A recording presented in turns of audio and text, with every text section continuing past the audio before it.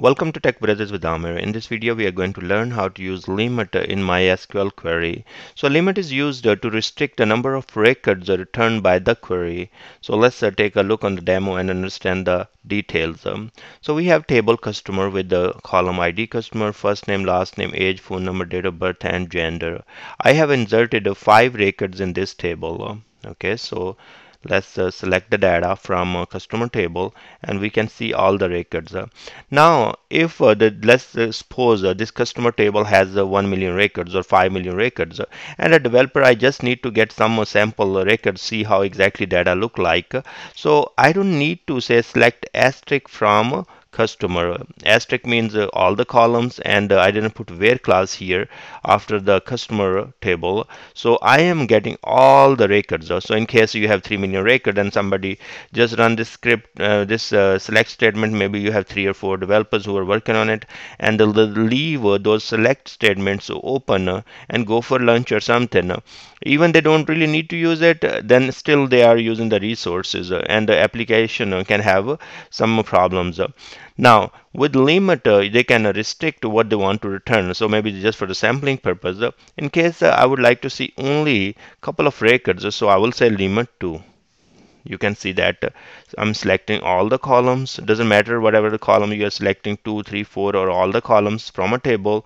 Then at the end you will say limit number of records you want to return. So in case we have written this query, it is returning us 2 records. So you can see that only 2 records are returned. If you want to return 4 records or whatever, you can change the count and it will return you accordingly. Now here we did not sorted anything, so it is returning whatever in the table order. So if I will say order by ID customer, and now it is ascending or descending is my choice, so I can put that. And then now I will take a look here.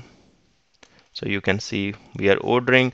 So if you need to select top 5 records which are inserted in a table, or the last records inserted in a table, so you can use that. If you have ID customer, that's auto increment, you can always just do ascending or descending order and get the top records, the very first records inserted in that table, or very last records inserted in that table. And here you can see that. Now if I want to get some records from the range, let's say if this customer table have 5 records, we can see that I don't want to get I just want to ignore these top 2 and get these 2 of them. Okay, so I can do that as well. So it doesn't matter I know the IDs or not, but I just want to ignore those 2 or 3 records on the top, and then get the next 2 or 3 or 5 or whatever the records I want. I can do that. That's called the offset. So if I will use offset 2, it means it's going to ignore these first 2 records and start from here. Okay, so now let's go ahead and take a look. In this case we should be getting this record number 3 and number 2. So that's how it works. Now if I don't have a descending, in that case I'm going to go ahead and run this query, show you the results, and it is returning us 1, 2, 3, 4, 5. And now if I would like to get 3 records, but I don't want these 2 records from the top, or let's say I don't want the first record, so I can always offset 1. That means starting point, leave this first one and start from here, and then I'm returning 3 records. So in this case I will be returning 2, 3, and 4.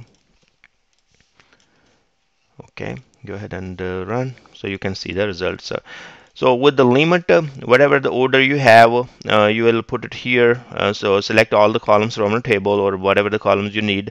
Then use order by clause in case you want to order by name or ID or something. And with the limit, that tells how many records you would return. Offset tells you how many to ignore or starting point for those records. So it is whatever the data set you will get with this select statement, then offset is going to ignore the or position your query to the let's say you have offset 1, it will ignore the first 2 record, and if you have offset 2, so it will ignore 2 records from the top and then return you the record whatever you have provided in the limit.